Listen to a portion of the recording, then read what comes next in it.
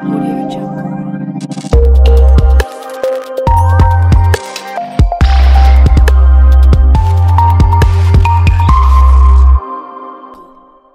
Welcome to Spydur Technologies. My name is Jason, and today I would like to talk about some of the terminology you will hear when discussing telephony. Now, I know as a decision maker or a business owner, it can be extremely difficult and sometimes even frustrating to keep track of the many terms being thrown at you when looking for a solution. We are very sympathetic to this challenge and are here to help. The truth is, we can provide many different kinds of solutions that work completely different. But the best solution for you will depend upon your specific application. Typically, what you can expect is that we will first listen to what it is you're looking for, and then we will ask you some questions, and then the answers that you give us will provide the direction that we need to configure the best solution for you. But for us to have this good conversation, we need to speak in terms that we both understand. Understanding their meaning is essential to understanding the various solutions being presented to you and how your choices directly affect your recurring expenses. Now, I am going to oversimplify some of the vocabulary, but it is my hope that at the end of this video, you'll have a solid foundation and be more equipped to make a wise business decision as it relates to your communication needs. Specifically, today, I would like to first discuss the telephone lines that serve your business to the outside world. These telephone lines are provided by a carrier, such as AT&T, that carry the signal to your business. And there are three different kinds of telephone lines. There are analog, digital, and IP. Analog lines, or POTS lines, are the oldest of the line types and is what has served most home phones and small businesses for over a century.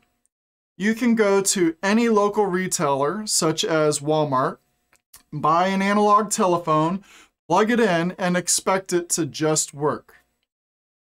Each analog telephone line provides one simultaneous call. So if you want to support multiple calls, you need multiple analog lines. The only real feature that analog lines provide is caller ID, and that's it. Moving on with digital lines that were first introduced in the 1960s and is what has served most medium and large businesses. There are a couple terms you need to be aware of here with digital lines, and that is T1 and PRI. A full T1 supports 24 simultaneous calls over a single physical connection or digital line, but again does not really offer any features beyond caller ID. However, T1s also introduces and makes widespread the concept of a single trunk that has multiple channels. Whereas a trunk is a single connection that supports multiple simultaneous calls. So therefore, a T1 is a digital trunk with 24 channels that supports 24 simultaneous calls with one call per channel. Now, switching gears, what a PRI does is take one of the T1 channels away, leaving you with a digital trunk that supports 23 simultaneous calls. And then the PRI uses that 24th channel to provide DID information. A DID is basically a telephone number, and until PRIs came around, every single analog line and T1 channel had their own DID or telephone number assigned to it. This means if you had 4 analog lines, you had 4 telephone numbers. If you had 24 channels on a T1, you had 24 telephone numbers. Again, oversimplifying. So going back to the DID information that a PRI provides, essentially tells you what number an inbound caller dialed to get you. Meaning, your telephone numbers are no longer attached to a particular telephone line in a one-to-one relationship. Now, with DID information, you can have one single telephone number pointed to 100 telephone lines.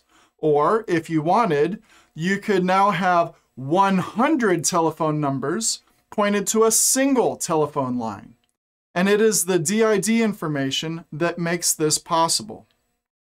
Now, this brings us to modern day, starting in the early 2000s with Voice over IP, where you take the capability of a digital line and move those calls from a dedicated physical connection, such as a T1 or a PRI, and now route your phone calls over an internet connection instead, along with your computer data as a pooled resource. Because this uses the internet protocol, we call this an IP telephone line. And the specific internet protocol we use for IP-based telephone calls is called SIP. Therefore, when you are talking about making and receiving phone calls over the internet through Voice over IP, this is typically going to be done with an IP-based SIP trunk. A SIP trunk works exactly like a PRI does with all the same DID information, but connects over the internet instead of that separate digital connection. The different types of telephone lines have different strengths and weaknesses, and you can mix and match with multiple carriers. Your needs will generally dictate what is best for you. As an example, if you are a law firm or in healthcare, and your business relies heavily on fax servers and fax machines, then you are going to want to hold on to some of those analog or digital lines because those digital signals from the fax machines don't like going over the internet with the same success rates. You will generally need analog lines for elevators or if you're located in a distant location with limited connectivity. If you think back to the early 2000s, many of the complaints you heard with shoddy voice over IP was due to the internet connections that SIP trunks rely upon. Thankfully, today, the options available are magnitudes greater and more reliable.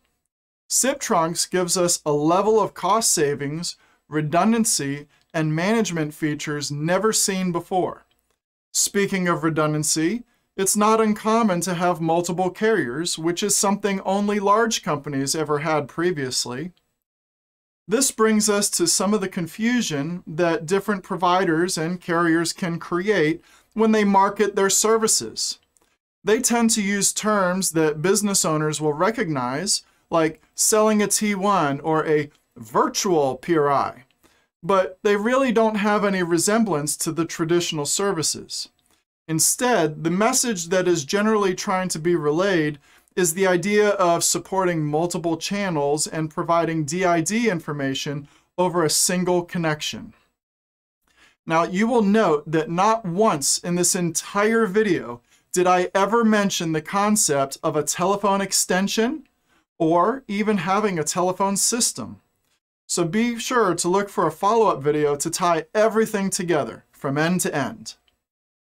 I understand navigating these waters can be very disconcerting and can have some very expensive ramifications that continue on forever with your recurring expenses.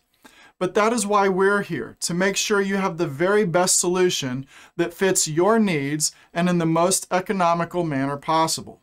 So please contact us and let's have that conversation. We would love to help. Thank you. Please remember to like, share, subscribe, and click the bell icon for notifications of new videos. Thank you from all of us at Spydur Technologies.